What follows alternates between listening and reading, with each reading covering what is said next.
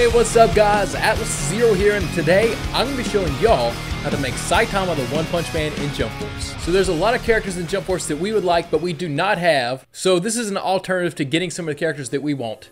If you end up liking this video, guys, please do me a huge favor and smash that like button. And if you're new, consider subscribing. And if you want to see me do more videos like this where I make different characters that we want in Jump Force, let me know in the comments, especially if there's a particular character that you would like to see. So for Saitama, I'm going to start off with type A because of martial arts fighting style. And then for the body, Saitama isn't really like huge, but definitely I want to get a little bit of paler skin color. I'm going the wrong way. All right, I think that's probably pretty close. Let's go to hairstyle. That's easy. He has no hair. Well, I went the wrong way, but that's fine. We'll go to the baldness right here. For eyebrows, let's see. I want to say his eyebrows are more kind of like this. Well, maybe not as, not as turned up like that. And for eyebrow color, we're just going to leave it black. And for ears, I'm just kind of go with these because they're not too big. They're more normal size. And for the eyes, we're looking for more kind of serious type looking eyes. Nothing too big, but nothing too squinty. See, that's a little bit too squinty. Those are a little bit too big. I think those are probably just about perfect.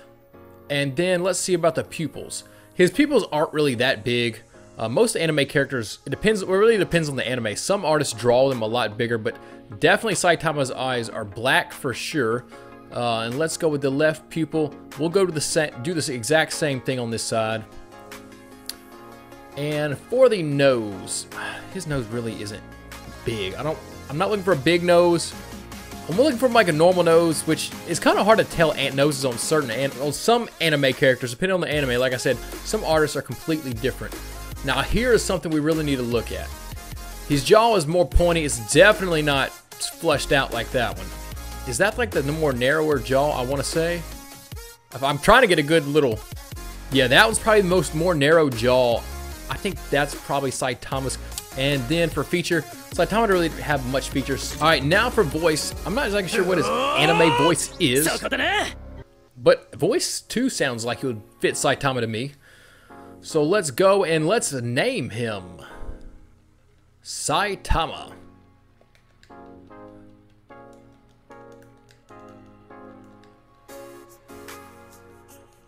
There we go. And let's see what kind of clothes we can find for him. All right, now as far as outfits go, there's like two variations that I know of, and I'll show both variations. First one, we'll give him the cape. We'll give him like Piccolo's type clothing. Let's see where that's at. There we go, this one. Which just kind of looks, I don't care for this one too much because his arms are showing. I'd rather a little bit longer sleeves. Now for pants, I'm gonna go with these. You could use almost any variation of the yellow pants, but some of them are a little bit different color yellow. It depends on if it bothers you, if they really match or not. But I'm gonna go with these right here, just because they match a little bit better. Now, remember, this is just the first outfit I'm making for him. There's another one that I think is a little bit more cooler. All right, as for hands, I'm gonna go with these red gloves. And then feet, we have these, I think these might be, these are the right boots. And as far as special and other accessories, Saitama doesn't really carry many accessories. So now let's go on to the next outfit, which I think is much cooler looking. For top, we're gonna go with, he doesn't have a cape, but we're gonna go with Trunks's yellow top. For bottoms, we're gonna go with these pants, which they match the color a little bit better. And for hands, as you can see, we can still keep our gloves out. Some different costumes take away the gloves, but I'm gonna keep these same gloves and these same boots on. As you can see, it's pretty unfortunate we don't have like a cape as an accessory we can just put on, but I believe this outfit looks best for Saitama. It just looks cooler than the Piccolo outfit one. So let's check out movesets that I like. Now as for movesets, I'm gonna go and start with the Meteor combination just because of all the blows it's dealt, especially when he actually does, you'll see right here, the fist right in the face. That speaks one punch to me very well. Also another one, we'll go Detroit Smash because it's such a great fist move right there.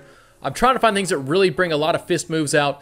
Now for the next one, I like to put a good dash move in all my characters because a good dash move, if you use it correctly, you can really do some damage. So we're gonna go Yu Yu Hakusho's You Think You're Invincible. I mean, he just grabs them and really hits him, then just throws him on the ground. I just think Saitama a lot when I see that.